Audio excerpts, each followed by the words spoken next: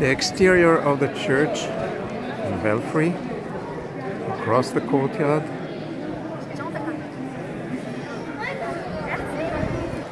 The two big doors, one of them locked. The one entrance. The three scenarios of the church: crucifixion, cleaning of the body, and burial.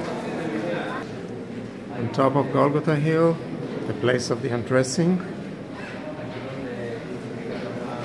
the place of the binding or nailing to the cross, and the place where the cross stood and he died. Under the glass, you can see the remains of the rock of Golgotha.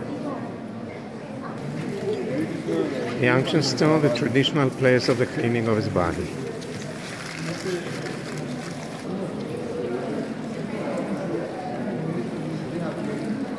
And the building that marks the place of the grave.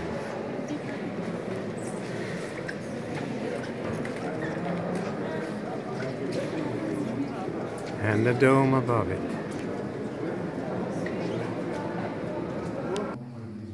And the remains of an authentic burial cave behind the grave. Okay, and more of this burial cave.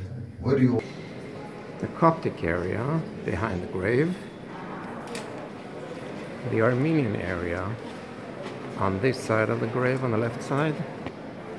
The Greek Orthodox area opposite the grave.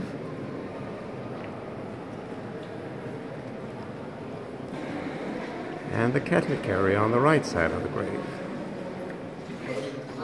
Going down to St. Helen's Chapel.